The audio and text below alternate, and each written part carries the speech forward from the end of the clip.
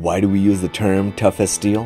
When comparing steel doors to wood, aluminum, and fiberglass doors, steel is absolutely superior in performance and longevity. How do we know? Independent third-party testers and trade literature has compared standard steel doors to standard wood, aluminum, and fiberglass entries. In a swing cycle test, steel doors withstood up to 10 million swings open and shut, while wood doors failed before even 1 million cycles. Steel is the only door element that offers a 3-hour fire resistance rating, while other industry standard materials have lasted just 90 minutes. There is a growing awareness of the health and productivity benefits of lower noise levels in work environments. Steel provides the highest sound reduction rating of any tested door material. It is also the only door material to pass the FEMA 361 tornado test, proving that it's the safest storm protection solution.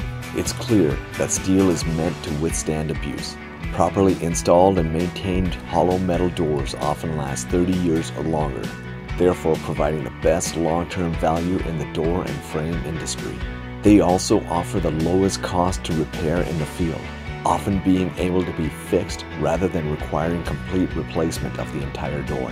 And today's steel doors offer endless options for customized, attractive appearance. Whether you're looking for a sleek and modern stainless steel door, a vibrant colored impression, or even a faux finish, steel's versatility allows it to satisfy the aesthetic requirements of any project. In addition, steel is the most recycled material in the world, and the use of steel doors and frames can provide LEED credits for construction projects benefiting both architects and building owners.